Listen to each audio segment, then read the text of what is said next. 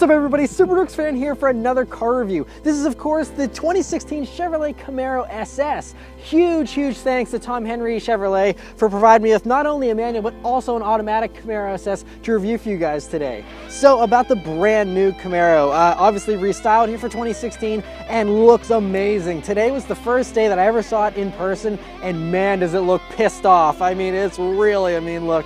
And it is a little bit of an evolutionary design, you know, it's not radical from the previous version, but I thought the previous one looked great as well, and I didn't think it could really get any meaner. And then I saw this, and I'm like, wow, it's really something to behold, especially in person and on the road. It just looks so menacing. It kept all the great things about the previous generation Camaro. You know, you still have these very skinny little side windows and windshield and rear window. All the windows are very small, and it just looks so mean going down the road. And I think it's an absolutely spectacular design. I mean, you have all these nice little details too, like the creases in the hood and just how pointy the front bumper is and everything. It's just so cool from so many different angles. Right, for the interior of the 2016 Camaro, it is impressive. So first things first, sitting down in these seats are some of the most comfortable seats I've ever sat in. They may actually be more comfortable than the Cadillac CTS that I reviewed. So they are at least Cadillac comfortable. I mean, super soft leather, very supple, it's perforated.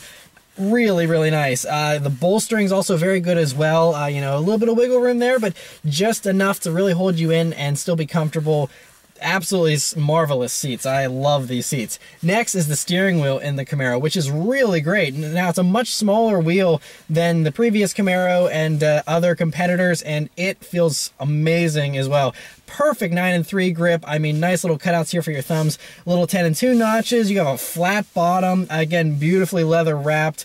You got some buttons on it here, but it's not overwhelming. You do have the rev match paddles here as well, so that, you know, it turns on and off rev matching, kind of like the new Corvettes have. And but otherwise, just it's a spectacular wheel. I really love the way it feels. Next is the gauges in the Camaro, which are really nice. I think the analog font could be a little more exciting looking, but the best thing about it is that huge color display right there in the middle that gives you all kinds of cool information. You know, you have G meters, you have the speed limit, you have, you know, obviously a digital speedometer. All your other auxiliary gauges there are all digital now as well, which is very cool to have. And you can even display your navigation map in there, and just a very useful and very nicely integrated display. Coming over to the shifter here, it's really nice. I love the shift knob is very nice, but the placement is really good too, because you have your armrest right here you can rest on while you're shifting, and the shifter feels really nice here, just obviously sitting in a parking lot, but it's very nice and notchy, but very positive feeling. It's not too heavy, not too light, just right.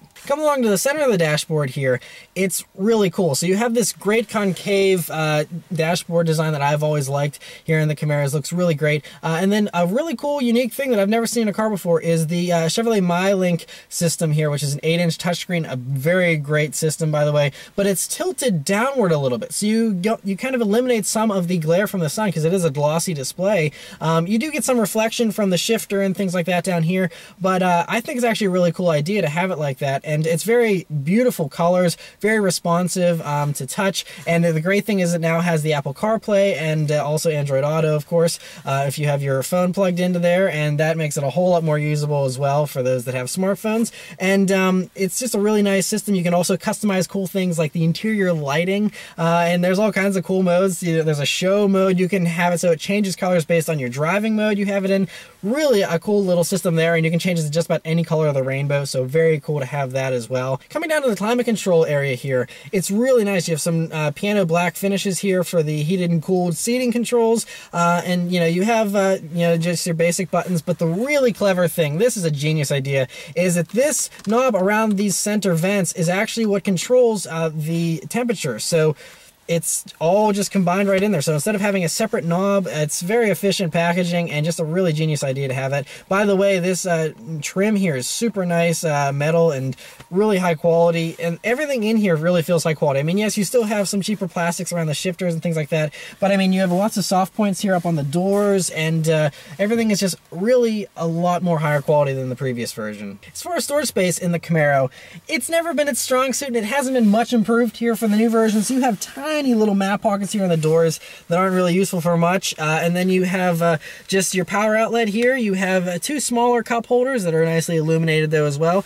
And then you have the center armrest, which is covered in some smooth leather here, but it's not super soft, but it's soft enough to rest your elbow on without having any pain in your elbow. But anyway, you open that up and you have some shallow little two cubbies here. Can't fit too much in there, to be honest, but you know, it's enough for a few things. You do have two USB ports there as well as an auxiliary jack, and so it's nice to have those in there as well, and that's what you'll need to use the Apple CarPlay and whatnot. And then another cool thing is you have this wireless charging pad behind the center console here, which is very cool. And you know, so if you have a smartphone equipped for that, that is very cool to have. Just throw it right back there. I kind of wish it was a little bit closer up if you're trying to charge your phone and still use it at the same time, but still nice to have that nonetheless. I'm not going to complain. So very cool to have that. Speaking of the back area there, the back seats in the Camaro are pretty small and basically unusable for just about anyone, including children. I'm 5'9". The seat in the position that it's in, you know, you have very, very limited leg room for very, very small individuals. It's going to be tough to fit just about anyone back there. Trunk space in the Camaro is actually pretty good, so it's really deep and it's very long. It's not extremely wide, but it's actually a very usable trunk, and it's larger than I was expecting. Alright, so let's start up and go for a drive. The new Chevrolet key here is really nice and slim, has a nice weight to it. Anyway, of course, it's a keyless start. You just leave that in your pocket, hit the engine start button, and it starts right up.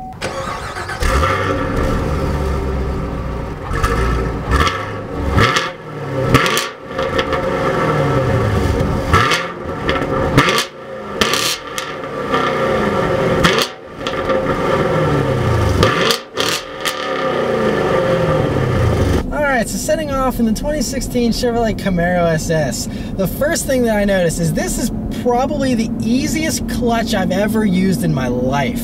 It's like super easy to get this car started, and as a, you know, for someone that's a first-time manual driver, this would really be a great car to learn on, I think, because it's very forgiving, very, very easy. The other thing that I noticed right off the bat is the visibility hasn't changed in this car. You know, it's just as bad as the 5th gen, and I mean, I think that they said they actually talked to customers, and customers didn't have a problem with the visibility, so they left it as it is because it gives you those awesome looks from the outside, and from the inside here, it's a very different sensation as well, because it feels like you're driving around in a tank or something with very high door sills, and everything is just very aggressive feeling. You know, even me, I mean, I'm not a super tall person, but still, I gotta look out over the hood. You know, everything is very high up here. The dashboard rises up very high. But yeah, I mean, you can hardly see out of the back.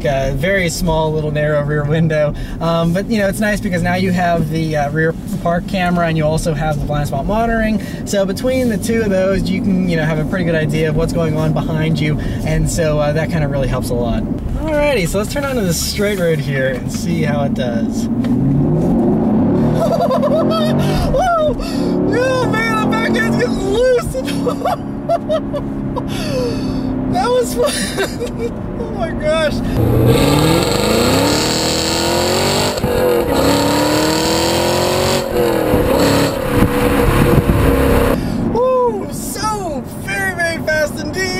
So we're dealing with 455 horsepower and 455 pound-feet of torque from this LT1 V8 engine, the same one out of the Corvette, and 6.2 liter V8, and it sounds great, and it has so much power. It really, it feels awesome. So 0 to 60 time for this car with the manual is 4.3 seconds.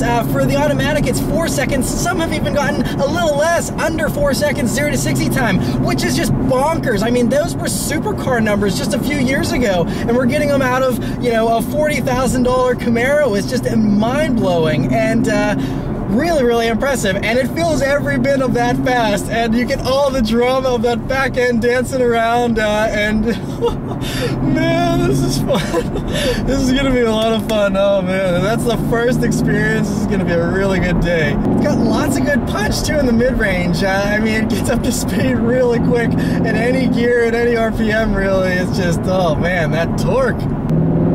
Sounds really good too. Now this one doesn't have the dual mode exhaust, unfortunately, because this one will be getting sent off to get its own exhaust, but it sounds really great, even with the standard exhaust. Alrighty, let's see about another acceleration here, shall we?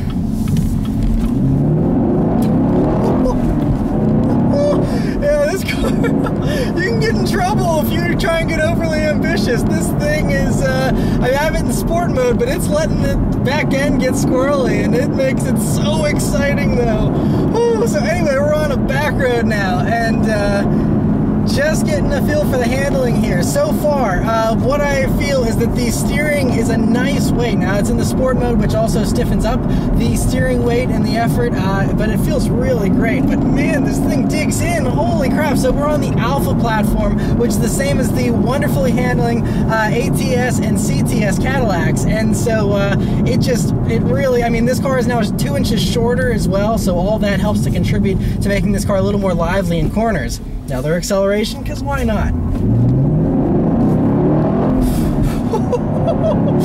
Okay, it got in on the power there that time because I'm getting a little wheel spin, but man, this thing. Anyway, so we're going around these corners here, and a little bit of a bumpy road as well, and it's really composed. It just dives into corners. That's what I can tell, is it's just so eager and so balanced and just so happy around corners. That's the big news. Just so happy. Wow. This thing is impressive. Honestly, I mean, first impression, this feels like the new Corvette, like going around corners. It's, I mean, obviously there's a little bit more weight to it, but it has gone on a big diet as well. This is right around 3,700 pounds or so. So, you know, it's right up there. It's just about as light as the Mustang now. So it used to always be the heavier one. Now that's not the case. This thing's been on a diet, and it is definitely showing. This is so much more lively in corners than the previous version. One thing about this shifter that I can say is it has that same 1 to 4 skip shift thing for fuel economy, which is a little annoying. You can change that and, you know, modify so it doesn't do that, but from the factory it has that, but it's okay because you just rev over 2,000 and then you're good. Got that awesome rev matching too that is really nice. This car also has Brembos that are very confidence inspiring, do a great job of slowing you down, but man, this car, you don't need to slow down much because it just handles it so well. It handles everything so well. Another really cool thing is, you know, you have the heads-up display in this car, which is really great to have, especially whenever you're bombing down back roads, because it gives you your RPM, it gives you your speedometer, and it also gives you the G meter right there built in. So pretty cool to have all that right up in front of your windshield there. One slightly negative thing I can say now that I'm slowing down here a little bit is that the throttle is a little twitchy almost. I don't know if it's just the way it's calibrated or what, but there's some dead space, and then it like starts pulling like a freight train. So it's like there's this weird vagueness about it that I don't know is, I mean, I'm in sport mode. I don't know if it's because of the drive mode. I don't know if it's just this one or what the deal is with that, but it definitely, it's kind of strange how there's like some dead play, like that's me hitting the gas pedal and it's not doing anything, and then you go and then it kicks in. It's kind of strange. That's the only thing I can say that's a little odd, but otherwise this thing is just amazing. And I think if the throttle was perfectly synced up with everything else, then this would be 100% 10 out of 10 amazing. That little disconnect kind of keeps you guessing a little bit, and I think it keeps the back end a little more lively because it instantly like kicks in whenever you're trying to be a little more progressive and gradual. It doesn't get that message because of the gas pedal, and so it kind of takes the engine by surprise too. But it certainly keeps you on your toes, so even if it's deliberate, I like it. Other things that I've noticed while I've been driving, the Bose sound system is great, and it's got tons of bass if you like that as well. Obviously you can dial that back if you want as well, but lots of bass, feels really good, and a really high quality sound system, I think.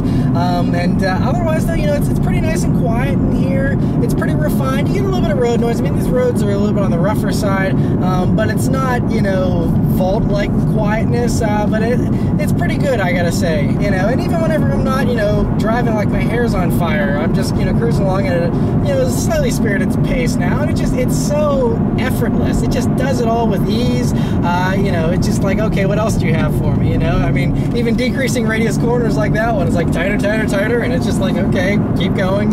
It's no big deal. It handles it all without a sweat, and it's really impressive, you know, but it still has the playfulness to it, you know, and it gets the back end out, and it gets a little bit loose so that it actually keeps you on your toes. You have to drive this car still, you know. It's not going to drive itself, but it's it's so rewarding whenever you do drive it. It really loves to work with you, and it's just such a willing companion.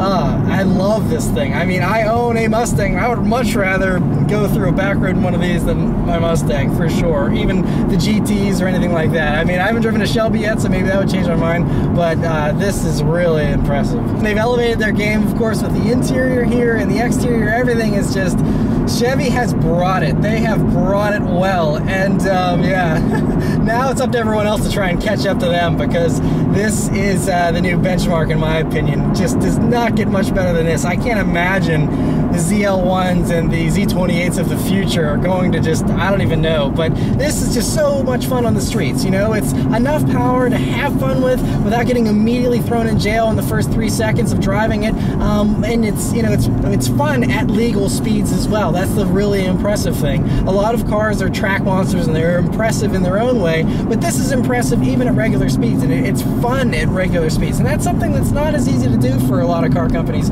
So really impressive, a very well done job, and yeah, so let's go hop in the automatic.